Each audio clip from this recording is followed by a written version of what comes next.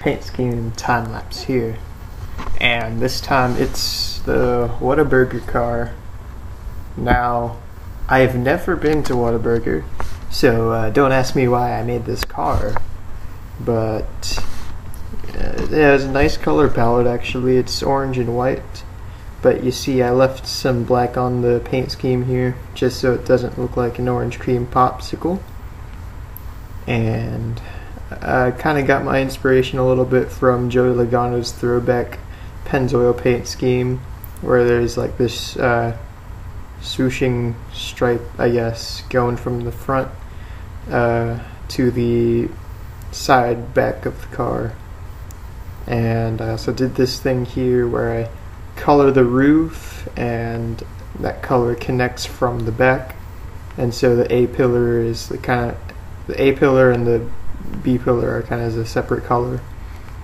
And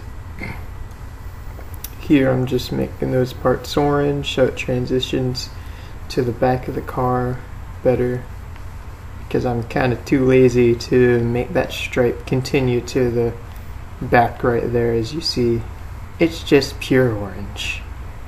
Now I'm using numbers that I use for the cars that I paint for myself.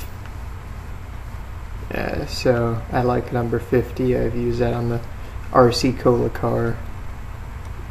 I'm just pasting the logo on the side there, copying everything to the other side,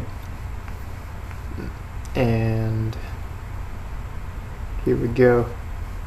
Mirror this onto the right side of the car. Have to fix some things up there. And working on the hood now. There we go. And here's the car. And leave in the comments what car I should paint next. What sponsor I should put on the car.